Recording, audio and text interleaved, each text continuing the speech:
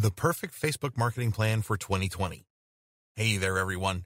Everything worth doing takes a plan to get done, and latest Facebook marketing is no exception. And contrary to what lots of people believe, plans don't need to be complicated, convoluted mashes of unachievable, unrealistic goals. A streamlined, simplified plan full of actionable steps will always be your best bet. And today, we're going to show you the perfect Facebook marketing plan for 2020 and beyond. Set your goals straight. Start out by defining your Facebook marketing goals. What is it that you want to achieve by promoting your business on Facebook? No matter what your goal is, you have to make sure that it is achievable in a reasonable time and within your means. This means that you have to set goals that are realistic and that are consistent with your current capacities and budget. For instance, if you're just getting started, your goal shouldn't be to drive sales from the get-go, but to grow your brand's presence so people become aware that it exists. This is a realistic goal because unless you have a very large budget to freely spend on ads, the first step to make people want your products is to get them to know your brand first, and then to make them familiar with your products so they trust you with a purchase. On the other hand, if you've been growing your presence for some time already, but are struggling to drive sales, your goal should be to find out why you're not making sales yet and to improve your efforts. Then you can concentrate on making sales.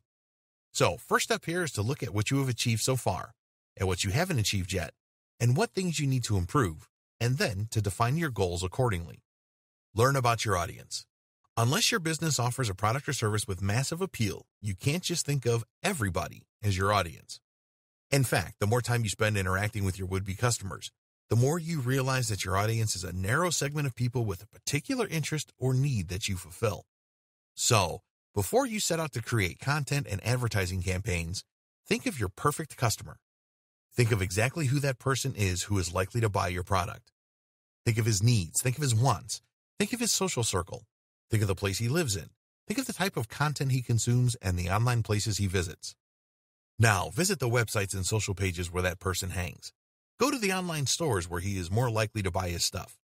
Then, learn about the people that hang on those places and create a customer profile based on matching attributes. That is going to be the average member of your audience. Establish an engagement strategy.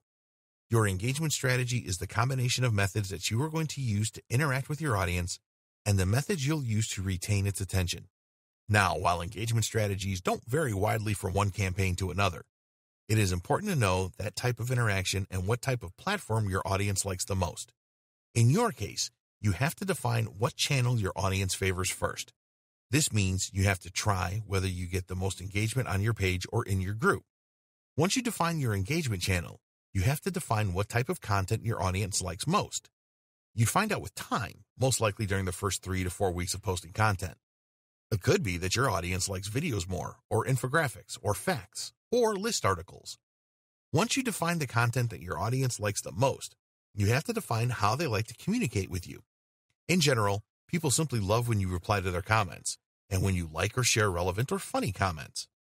Establish a content schedule. It is vital that you establish a content schedule based on the type of content that your audience likes the most. So, if you find that your audience can't get enough of your videos, schedule 1 to 2 video posts a day at the right times. For more information on how to develop a content schedule the right way, check out Lesson 6, Creating a Facebook Content Marketing Calendar and Scheduling Posts. Determine your ad strategy. We mentioned elsewhere in this training before, but this is worth repeating. Your organic strategies are crucial, but they can only get you so far. If you don't want to limit the scope and reach of your Facebook marketing efforts, then you will have to invest in Facebook ads. And it is important that you define an ad strategy, again, based on the goals that you want to achieve. The good news is that an ads campaign can help you accelerate the process of achieving those goals, and you can launch ad campaigns that are optimized for each goal you want to achieve.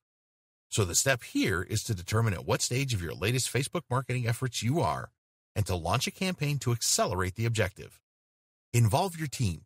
If you are working with a team, it is vital that you make it part of your Facebook marketing plan. Now, involving your team doesn't simply mean to get them to work on the strategy or to push them to their 100%. It means that you have to encourage them to be a part of your Facebook social activity. Give them incentives to share content from your page, to follow your pages, and to participate in your groups. By having your team actively participating with your brand on the platform, you can accelerate through leadership and organic relevance.